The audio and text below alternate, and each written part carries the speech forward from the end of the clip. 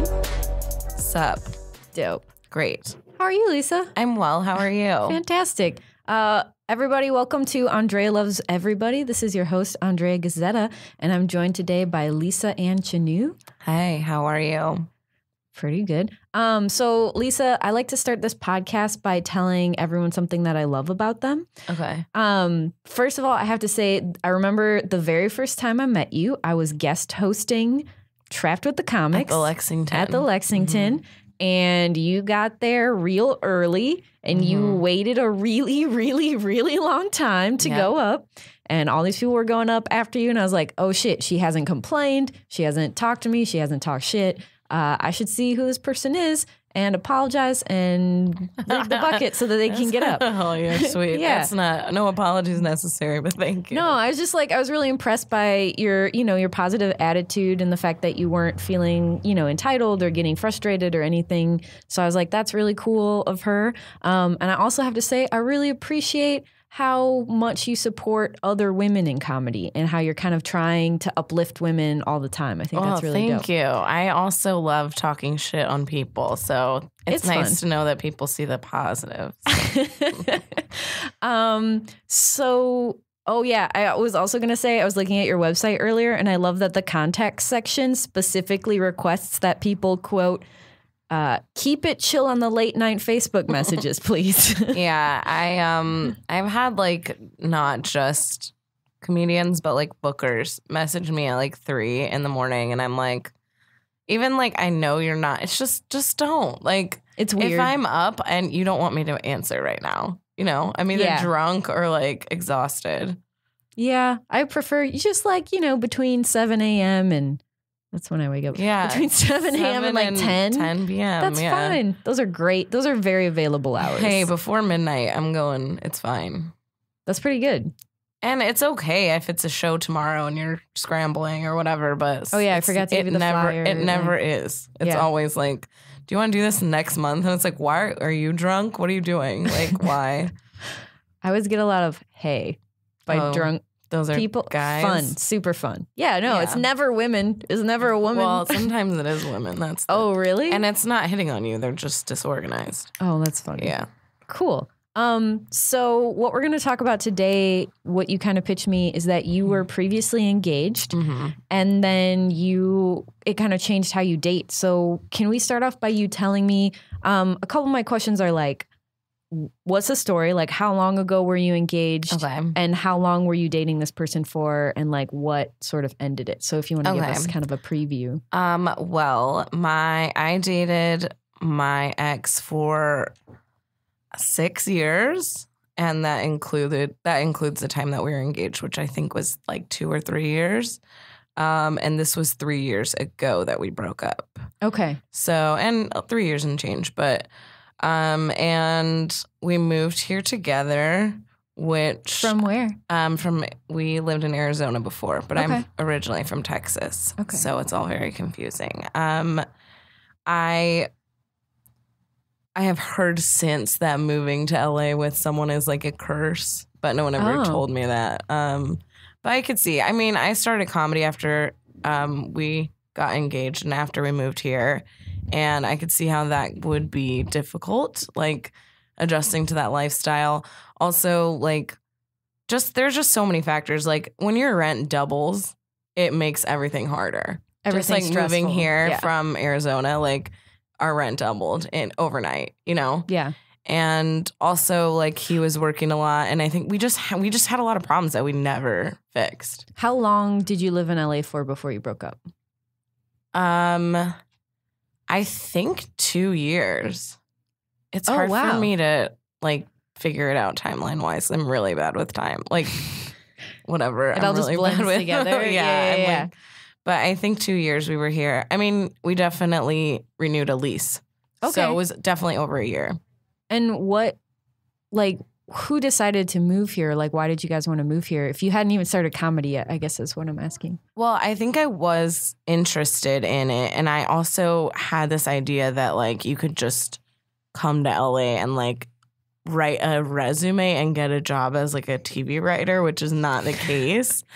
So I think I was, like, kind of pushing us. And then he got a job opportunity here. So nice. His job like ended up actually moving us here. But looking back, I think I definitely like put the idea in his head. Okay.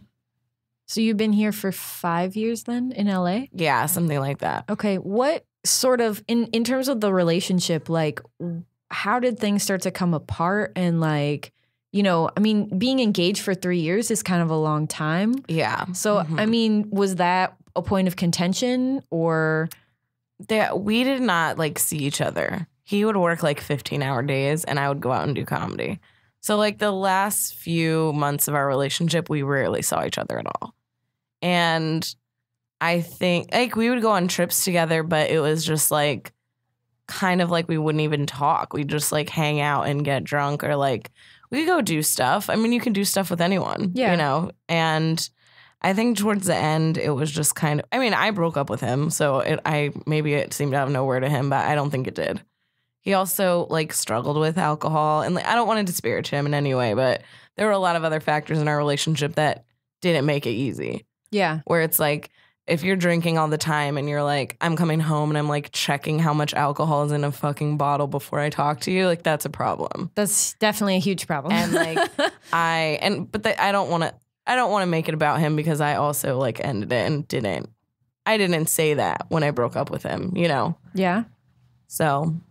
I mean, so how, because like I was engaged to someone. It's kind of similar situation, a little bit different. He and I had started dating in college, like near the end of it. And we dated for like almost 5 years.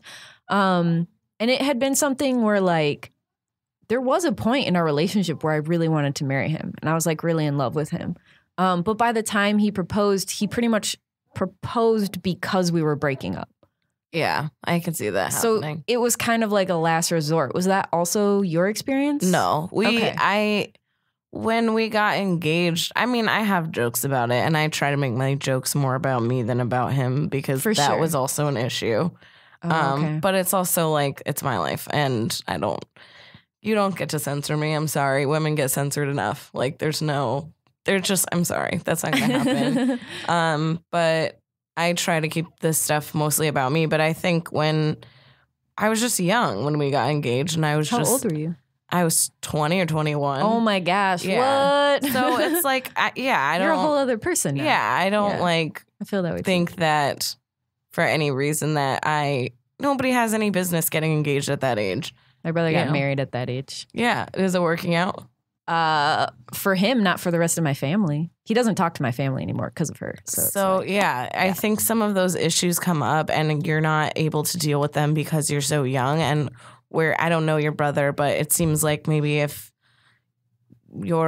he had a little bit more experience with these things or like he would be able to talk to your family about it and get through these things where when you're young, you're just like, I'm dumb. I'll just do this and like hope it works out. And for sure. It definitely didn't, you know, and I'm glad that I didn't stick around longer. Wait, so you guys started dating when you were like? I was in college. Oh, wow. Mm-hmm. Okay. Yeah. I think about that a lot and I will sometimes get hit on by younger dudes and I'm just like, I'm so much older than you in terms of experience. No. Like you're nice, but no, I can't. There are certain men that have maturity and stuff, but especially in LA, you just find that they are more self-centered, which makes them less likely to like evolve and mature in a certain way. Yeah, it's pretty exhausting. So how did that, I guess I'm wondering too then kind of like what lessons did you learn from that relationship and how did you take them into dating again? Because dating in LA, I've found, is really fucking awful. It's really bad. It's awful too because you have like this weird scarlet letter of like anyone that wants to have a serious relationship in this town. I mean, they're few and far between, but anyone that does, when you tell them like, oh, I broke off an engagement, they're like, oh, she's afraid of commitment. So everyone already just thinks you just want to be like a fuck buddy or you know what I mean? Oh, really? Yeah, that's that. I usually don't tell people I've been engaged. I mean, you have to kind of wait, you know, until you're like trying to get serious with someone. And like, I mean, I'm lucky because in my current relationship, it came up when we were talking about someone else. And I was just like, oh, well, I did that. Like, like he mentioned something about someone breaking off an engagement, and I was like, oh, well, I don't judge it. Like, I've done that. And then it was like, oh, okay, well, now we have to have the conversation. Yeah. I mean, first of all, like, how soon after that engagement did you meet the boy who's currently your boyfriend? I met him probably like 9 months after I broke up with my ex. But we started dating like maybe almost a year after. Okay. So you kind of knew him, you saw him as a friend, and then kind of it became a or you saw him as an acquaintance? We started sleeping together pretty quickly. Oh, okay. But yeah, okay. I don't know if I would say friend, but yeah. I don't know if we've ever been like friends until we started like dating. Does that make sense? Yeah. But like you kind of knew about him or something? He runs a show called The Chatterbox on Sundays at 9, and his co-host was a close friend of mine. Okay. So I had seen him around doing comedy and stuff. And then we met at a party. Cool. Yeah. Nice. Fellow comic. Dating comics. Mm-hmm. You have anything to say about that? I mean, it's, I would say it's the best. Most people hate it. I think it's the best. At least it's easy. Somebody gets it. We aren't competitive. Also, that's nice. It could be harder if you're in a same-sex relationship. I can understand how that would be more difficult because you're going up for kind of similar things, probably. Mm-hmm. And I mean, I think dating in a same-sex relationship obviously has other struggles besides comedy-related stuff. But for me and him, it's like not very competitive. That's really nice. Go ahead. Well, we've been doing comedy different lengths of time, and like he has other stuff and I have other stuff. We try not to get jealous, and we can complain about all of it together. That's really nice. Yeah. I've had, in Milwaukee, I dated a comic, and it would sometimes be problematic in terms of like jealousy, where I would just be like, can't you just be happy for me for this? You know, and and he had been doing it a little bit longer, and I think he felt a little bit more entitled to certain things. And I think that being in a relationship with him, and me basically just being like, you're not really entitled to these opportunities, and it's not okay for you to feel this way. Yeah. He's definitely evolved and grown as a person, because like since we've, near the end of our relationship, he got a lot better about that stuff. But it can be really difficult. It definitely can. I think that for me, it's like I would love so much for him to be successful, and I would prefer for him to be successful and like for me to just be able to just do comedy, like for him to be able to pay for everything and like have a great job. That's super funny. And I think he feels the same way. So it's like I think we're both just kind of like, whatever, if you get something, hopefully that means I get something. And if not, like at least you'll be able to pay the bills. Well, I think in a relationship, like your partner's joy should always be your joy. Yeah. Like if they're achieving something or if they're doing well, like that should always make you feel good. I've never understood like competing with the person that is supposed to be your teammate, you know? Well, that's how I feel about women too. Oh, for sure. Where it's like, I know that we don't get a lot of opportunities, and it sucks when you see someone get something that you think you deserve. It hurts. Everyone feels that way, but also know that means that person's opening a door for women, and hopefully they're a connection for you and can get you into that space. And like, I know it sucks and it feels competitive because there aren't that many spots for us, and we're growing, and the more women show that we're funny, the more people will allow us to be funny. So that's how I feel. I don't know. Yeah. No, I agree 100%. I'm always like, and the truth is too, is like, I would much prefer to give a spot to a woman or to recommend a woman, because I know so many shows that just don't have any women on them. And I know so many funny women. Yeah. And I'm like, how about we just don't hear about dicks for a whole set? Yeah. What if that happened? Wouldn't that be cool? Well, not my set. You'll be hearing about dicks for sure. I mean, or like some horrible, I know what you know what I mean? It's just like I hear so many things and I'm like, that's a really misguided way of thinking about a whole other gender. So like, what if we just had another perspective on this show? It'd be great. It absolutely is. Oh, sorry, go ahead. I don't know. I was going to say, I think that was an issue with my ex too, where it's like, I understand that I'm a comedy girlfriend, so I get it. I get it that sometimes we're out at a thing and Scott's on a show and I'm not on a show. I don't know if I'm supposed to say his name or not, whatever. But sometimes he's on a show and I'm not. And When people don't know that you're a comic, you get treated like a girlfriend. And that means people don't talk to you. People ignore you. People kind of think you're nothing. And like, and it's okay because I'm sure I've done that to people too. I try not to judge people based on that. But I can't imagine being a dude that isn't in comedy being treated like that. Because as a man, you're not used to being put in that role. So I think it's much harder.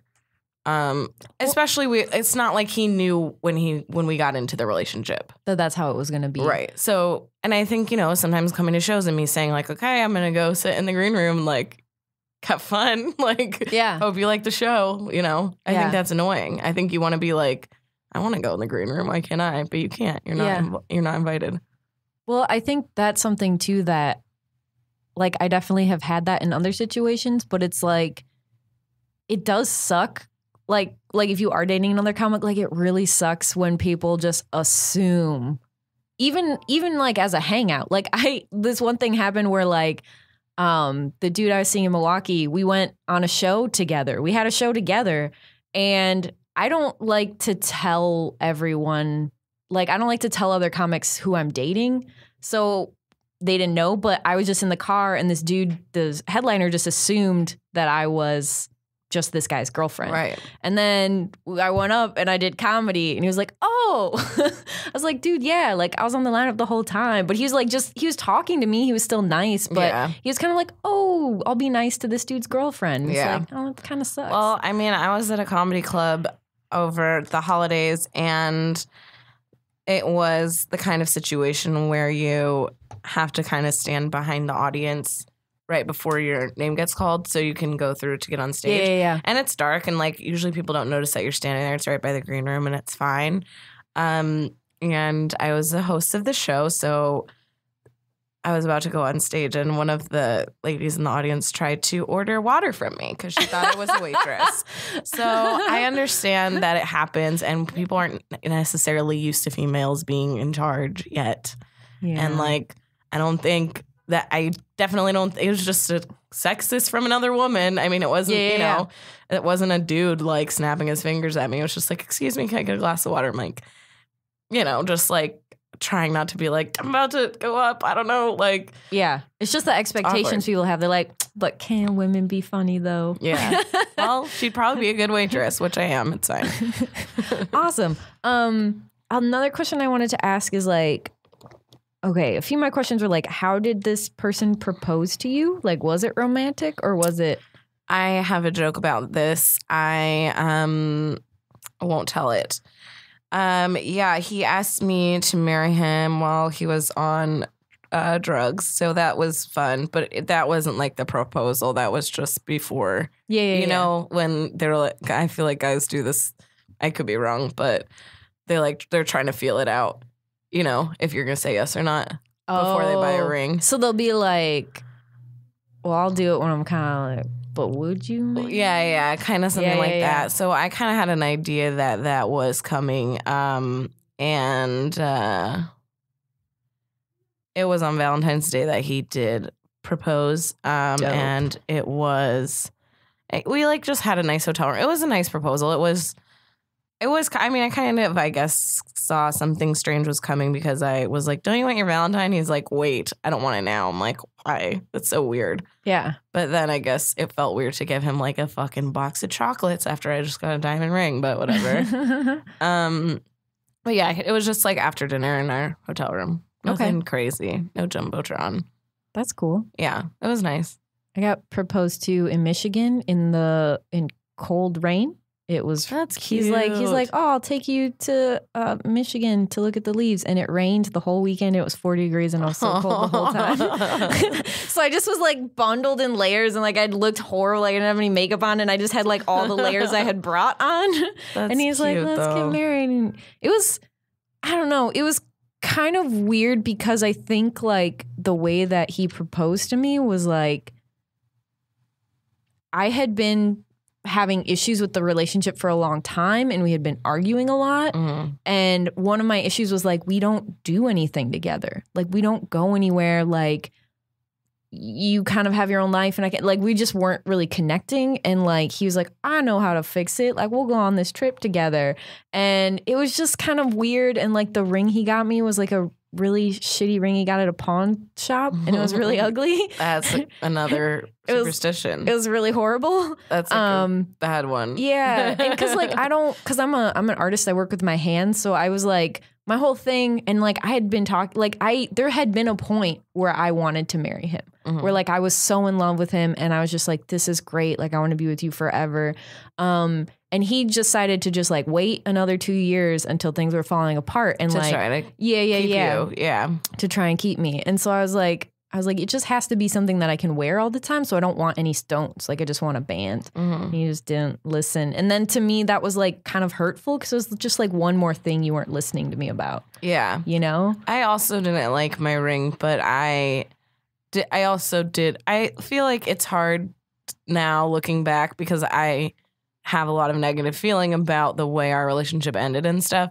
It's hard for me to like be honest and say that like when I first got the ring, I did like it and I did think it was beautiful and loved it, but I grew to not like it because I grew to not like the person that it was attached to. Right. And it was like the stone was like very high off of my finger, like you're saying. And it would catch on stuff? So it would catch on stuff and that was very annoying, but that's also something that he didn't know picking out.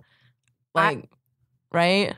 I told my dude, like, because you have a valid excuse. And also another fear is that when I was a little girl, I had a babysitter and she was missing her ring finger because her ring got caught in like she got in a car accident and her ring got caught and the paramedics had to cut her finger off to get her out of the vehicle. So like, that's also a thing is like one of like my childhood fears. That's just like, what if my ring catches on something and I can't escape a burning car?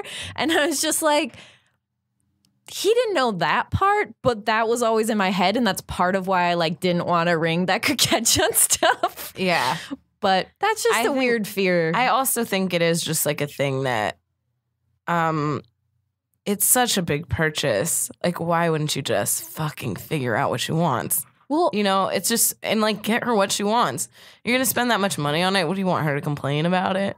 It's so weird to me. Yeah, it does seem weird. And also like my ex and I were both artists. So I wanted him to make my ring. Like I was like, can you just make it? Yeah. And I had asked him to do that. And instead he was just like, I'll go to a pawn shop. And it's like me as a person, like I'm very sentimental and like I like when objects have meaning because like I'm an artist. That's important to me.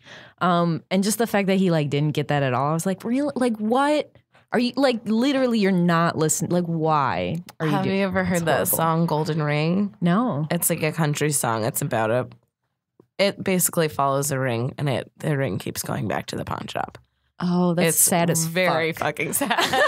It is very sad, but it is that I think that is a reason that people have that association with buying a ring like that at a pawn shop is because it represents probably someone else's failed engagement. So someone's failure from 1986, according to my ring. I don't know what happened, but I mean, it could be something beautiful. You don't know, but it's also just like, who wants that fucking energy? Just like you said, make something, doesn't even have to cost anything. Yeah. Make something I was like, nice and make it out of wood. Make it mean something that doesn't have someone else's energy attached to it. My stepdad made his and my mom's wedding rings out of stainless steel so that they would never rust. That's awesome. Yeah, it's really cute. That's really sweet.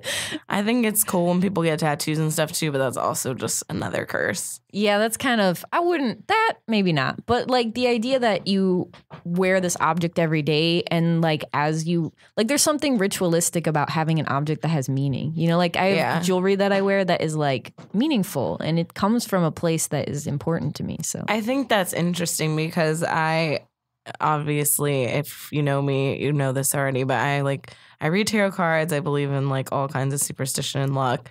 Not that tarot cards are superstition, but I have an astrology podcast. I believe in all of these kind of energetic, spiritual things. And jewelry is one of the things that I think women, I don't know if it's because that is how we've like adorned ourselves for centuries. Mm-hmm.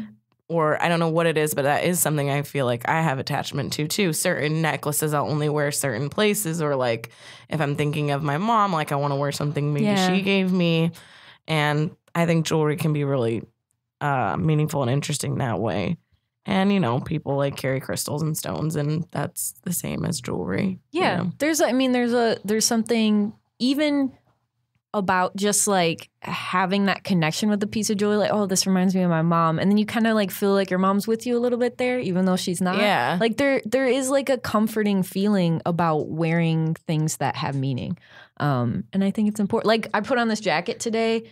And I love this jacket, and I bought it with one of the first, when I got paid cash for a big commission in art, right out of art school. Yeah, I'm like, this is my boss jacket, Yeah, for sure. Did you give your ring back? Oh, yeah. No, I don't have it. I don't have too. it anymore. I do, however, the Valentine's Day before he proposed to me, he gave me another ring, and it is a silver ring with a lion on it. And I want to sell it because the same thing, it like has this meaning and it's just like in my jewelry box, but I don't know how eBay works. I'm going to give it to my dad and have him do it. But it does, like when I open my jewelry box, I'm like, fuck, that thing's still there. But when he gave it to me, like I felt like he heard me and it felt really meaningful and it felt really good. And so like it was harder for me to like get rid of that because it did feel like this beautiful moment or this like a moment where I was very in love with him. Yeah. I have a necklace. I actually don't know if I have it because I think I may have put it in a Goodwill bag, which somebody just found a diamond necklace at Goodwill. But yeah, I think I put it in a bag. I don't know. I had a similar thing where I was like, I don't really want to get rid of this. This was like a good time in our relationship. Yeah, I need to get rid of it for myself. Like, I just don't want to have it around. Yeah. But it was still just like, it's a weird thing to kind of keep around. It is weird, like, I don't know if you felt this when you were dating after, but like, were there ever things like when you were dating new people that you had to like watch yourself or like you're like, oh, I don't want to fall into this pattern or, Oh, yeah. I think that's common anytime you go through a big breakup, but especially when you've like just broken off a commitment to someone, I think there is, at least for me, this want to connect with people right away. Yeah. And so there's like a lot of like just putting yourself out there in any way, like through comedy or on Tinder or, online or whatever. You just like have a need for that kind of connection, but you also don't want to be a burden on your friends. Yeah. And so, yeah, I think the trap for me is like codependence.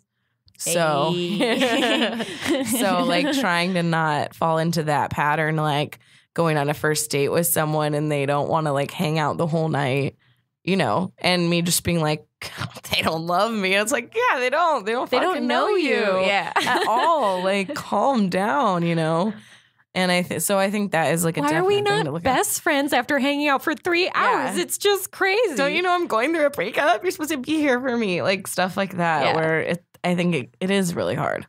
Yeah, that's fair. I have some stock sort of questions that I like to go through. Do you believe that romantic love can actually last a lifetime? Is that something you believe in? Yes, I do.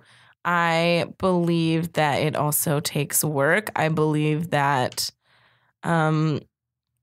it's kind of like the opposite of depression, or I guess the same, where sometimes it takes you training yourself to remind yourself of all the things you love about a person, and not just like right now when I left my house, my boyfriend was cleaning, and domestic labor is like a common thing that people fight about in relationships.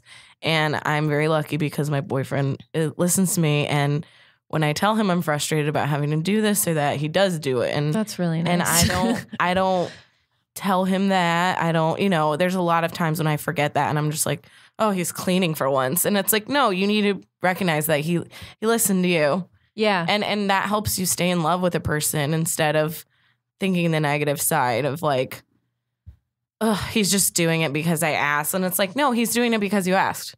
Like, well, why ask then? Something that I've learned, not just from dog trainers, but also relationship people, is that giving your partner like positive reinforcement when they are hearing you and then they are like doing something nice, and just like taking time out to like thank them and be like, hey, thank you for hearing me, or like, thank you for helping me with this, is so much more impactful than like getting upset with them. Yeah, isn't that 2 to 7, I think, is the ratio of what you're supposed to say to keep your relationship happy, right? Yeah, for sure. So it's like 2 negative things to every 7 positives. Yeah, and like negative things need to be like corrective and not based in like who the person is, but more based on behaviors. Like, hey, it hurts my feelings when you do this. Can you know, like that kind of thing. And I'm like, oh, I like that. Yeah. Yeah. So I think that's important to do for yourself too, to keep your mind positive about your partner, and not just in like romantic things, but in friendships and stuff too. For sure. Where like, you have to be like, God, I know this fucking Facebook post was like so annoying to me, but you're my friend, and I remember the time that you were there for me when I was crying outside of a bar or whatever, you know. It's classic drunk white girl crying. Yeah. Hey. So it's like, I think important to do that. And I mean, every religion, every philosophy, every therapist, every fucking yoga class is telling you to remember to be grateful and remember those positive things. So remember to be nice to proof. people. Yeah, that's nice. Okay, a couple more things. Do your parents have like a good relationship? Like, is that like a solid foundation for you, or did you have to kind of learn things from that? That's an interesting question. My dad died in 2009, and my mom does not have a new partner. Okay. And so I was pretty young when my dad died. So yeah, that's very young. Yeah, you were 20. Yeah, 2021. So around the same time I got engaged. So your ex knew your dad. He met him. So was that hard? Is like breaking up with a partner that you felt knew a piece about you? He also had his dad pass too. So I think while we were together. So I think that too, I met his dad. And I think that's probably hard for both of us. But my dad was very sick when he met my ex, and I don't know if he would remember him at all. Okay. But my dad had dementia. And so was he much older? No. Well, yeah, he died young, but he was a lot older than my mom. I mean, he was 12 years older than my mom. So he would be in his late 70s now. But that's still not that old. A lot of people get dementia. That's really young. So he got it pretty young, which we suspect probably due to brain injury. So probably not genetic. So that's probably why he... Like in a car accident? Yeah, at 16. Okay. So wow. We think that, and you know, my dad was born in the 40s, so the record keeping isn't that good. So we don't know everything. But he had a car accident when he was young and had dementia for most of my teenage years. Okay. And I think that we didn't even catch it until I was in middle of high school. Oh, no. So I think that some of the kind of chaos in my house was more related to his illness than we recognized at the time. Okay. But my parents still did have a really good relationship. My mom, like, bless her heart, like, just stuck with him till the end, like, made sure he had the best care and, like, really did, I don't know, she did great things. She went and saw him every day, and I don't know if that is like necessarily love or romance, but it is just like your duty as a human being to You've made a commitment to your partner. And like, even if she had wanted to start dating someone else while my dad was sick, I don't think anyone would have judged her for that. Yeah. I just think she didn't have the emotional capacity or the time to do it. I don't think you can devote yourself so fully to another person's care and also it's difficult enough to find time to yourself for even self-care. Yeah. To like bathe and feel good. Yeah. So I think that definitely gives me more of like a, I guess, romanticized view on love and relationships where I'm like, even though my parents definitely didn't always get along and like definitely there were fights and chaos in our house, they still like stuck together. And I mean, of course, it all ends in tragedy, you know? Best case scenario. If love is forever, you're still going to be sad, you know? Yeah, it doesn't for matter. sure. But I think so. I had a pretty good examples. That's really beautiful. Yeah. That's so sweet. I mean, it's also, like, there's a lot of other like weird stuff that is not sweet, but we'll keep it positive. Okay. You know, I like, you know, when my dad's called me by my mom's name on accident a lot. Because he has Alzheimer's. He had an issue. Yeah. But like, so that kind of stuff is like, okay, like psychologically very weird as well. Yeah. You but know? You like when that was happening, you didn't really know he had Alzheimer's? Oh, I knew. At that point, I knew. So it was like, okay, like, just be nice, but please don't touch me. You know, like. Oh, no. But it's like fine. Yeah, because like you recognize like, nothing weird ever happened. That's so. really, yeah. That's funny, but also terrifying. Yeah. Cool, cool. Okay. One of my other questions is, who's the hardest person in your life to love? Oh, man. I hope he doesn't listen. My brother. He might be listening. I do love him, but we have such like opposite views on like politically and on the world. And it's so hard sometimes to... Does he wear a cowboy hat and spurs? No, he lives in Florida. We live on opposite coasts. He just waves the Confederate flag. And you're just like, what is this? He's not that far. He's not that far right. But okay, cool. He's definitely... it's just hard for me because I'm like, you're young. Don't you get it? And I think... sometimes, especially in our current climate, it's hard to avoid those topics of conversation. So when we get together, things come out and then it turns into like, it devolves. Because we only know how to fight like little kids. Yeah. We've never had an adult relationship until now. How much younger is your younger brother? He's older than me. Oh, he's sorry. 4 years older. But you know, I moved out at 18. He moved out at 18. So we've never really had to have fights as adults. Got it. We never lived together or spent that much time together as adults. So I think, and I do love him. And I hope if he's listening, he knows that, you know, it's okay. That's good. That's sweet. Despite who you voted for. Oh, perfect. Okay. So this is the last question I'm going to ask. Okay.